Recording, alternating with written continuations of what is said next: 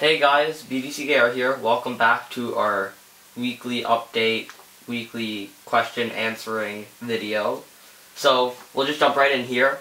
In WWE Immortals, the online challenge, like you see, is Voodoo Bray Wyatt. And the challenge is Red Soldier Rusev. And what's interesting about this challenge is, for the first 4 ladders, it actually only costs 1 stamina per fight. The 5th ladder is still 3 stamina per fight, but what that means is it's a lot easier to grind efficiently, right? Because you can get through 10 of the 12 fights on one character's energy worth, and if you watch a video for that, or if you use the exploit to get out of watching a video for that, you can complete the whole ladder without waiting. It's a switching that really costs you time. So you only really have to switch once maximum, so it's fast. In Mortal Kombat X, the online season is a regular season, and the current challenge is still Ronin Kenshi. Just over a week left. So in Injustice, it's currently Cyber Monday sale. Now if you see this after today, Monday, it will no longer be valid.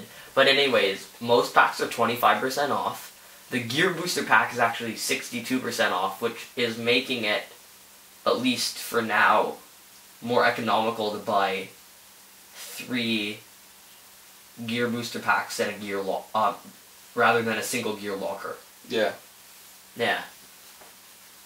And so for the online, the current reward is Reverse Splash, and unlike previous ones, except for the last online character challenge, only the top 3% as opposed to the top 5% get them.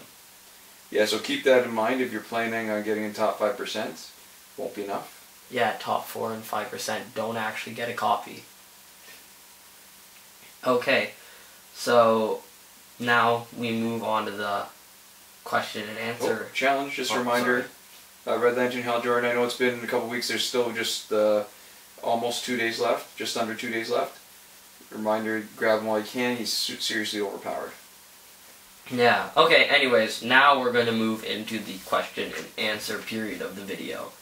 So our first question comes from Lisa Peacock, and she says, "This might be a stupid question, but I just noticed that even if you don't play old but you get the draw, you still go up a ranking. Can you explain this to me, please, in OL Online?"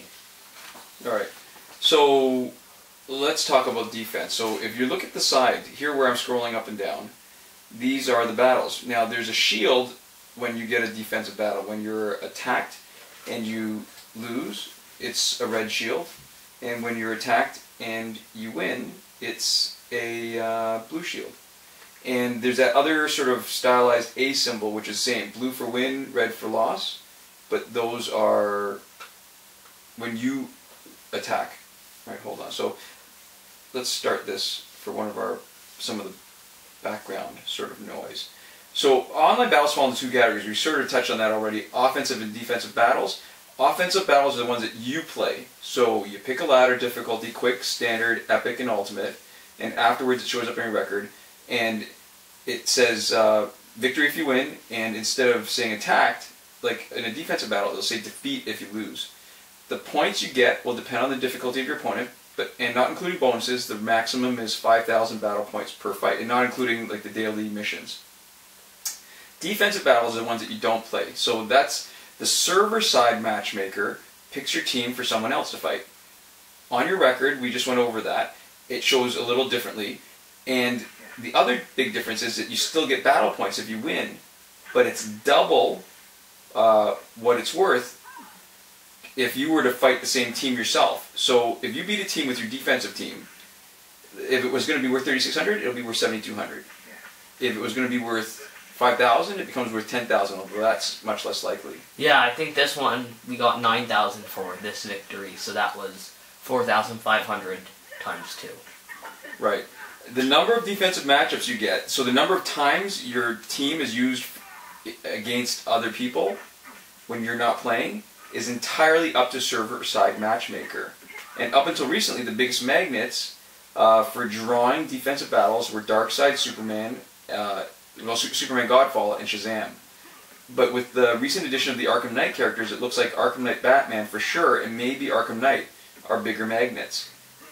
And so the older magnets, even with good gear, so we're talking Darkseid, Superman, Godfall, Shazam, were kind of crappy the way the AI plays them. So the win percentage was low. You could increase your win percentage by using other more effective characters. So, you know, like Killer Frost Prime or Raven, and Raven Prime, but you get fewer defensive matchups. So whichever strategy you chose, somewhere between maybe 50 and 100 defensive wins was what you could expect out of a really sort of the top kind of successful season, right? But that's sort of the really upper end, and there's always outliers, like guys who post on boards that they've got way more defensive wins, but even in a busy season, you can't really expect it. Part of it has to be circumstances are perfect in order to get better than that. And even good seasons, right now I think we've got maybe like less than 20 wins, and I'd still consider that a relatively successful season considering we're not using the Arkham Knight guys. And like I said, right now it's the busiest because you've got Reverse Flash.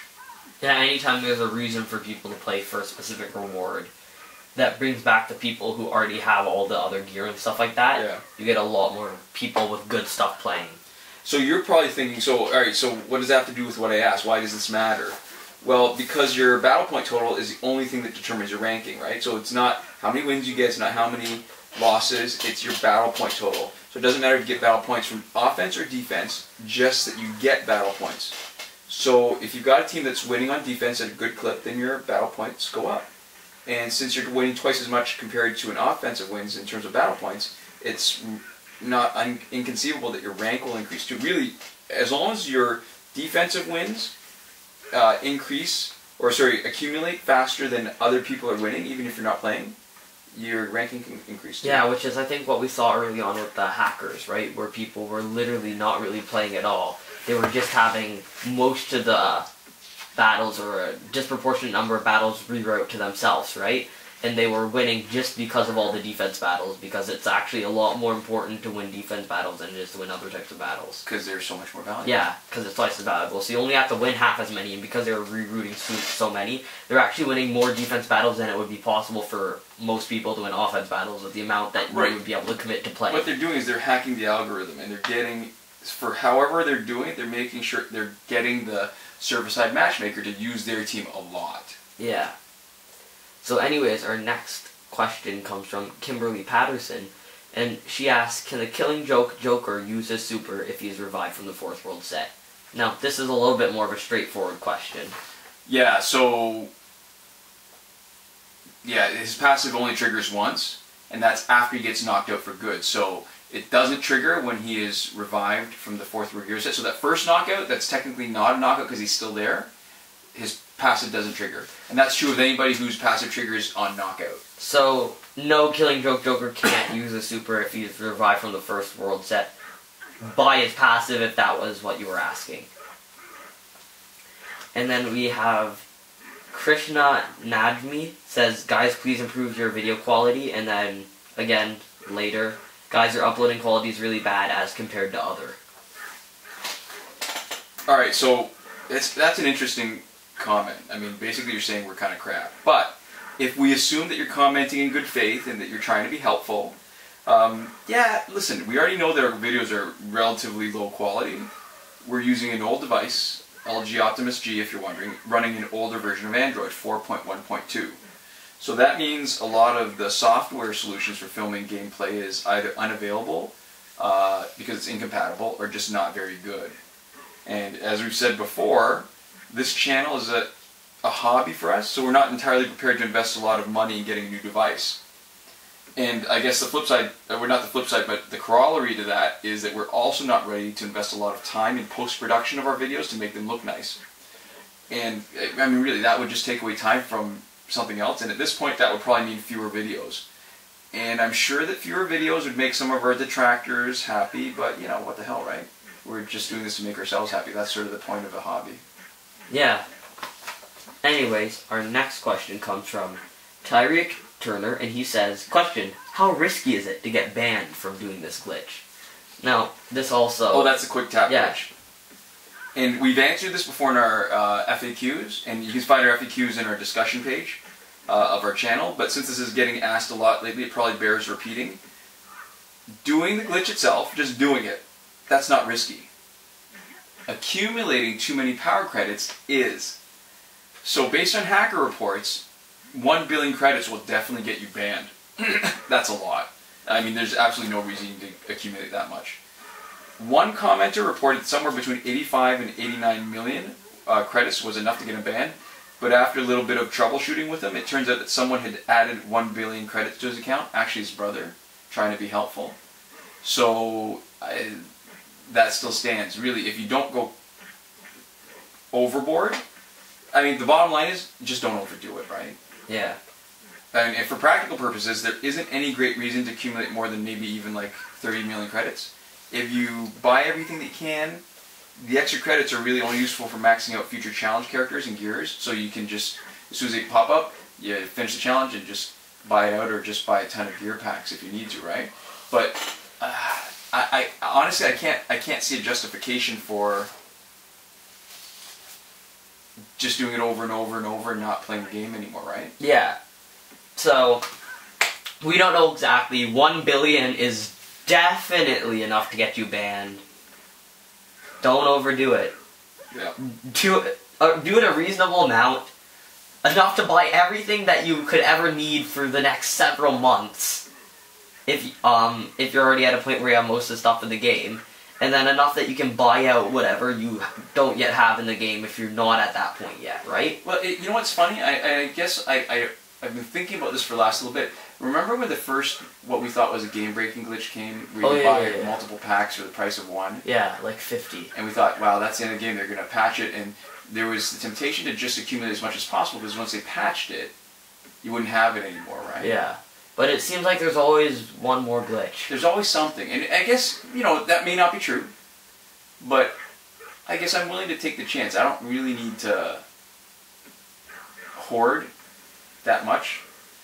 And also what it looks like is they're a lot more forgiving of way too many characters than they are of way too many of something else. Because I think theoretically, if they were going to draw a line, right, there might be people who are looking to finalize, like get all the copies of all the characters via the packs. Mm-hmm. And there might be like a ridiculous number of any one of the characters, right?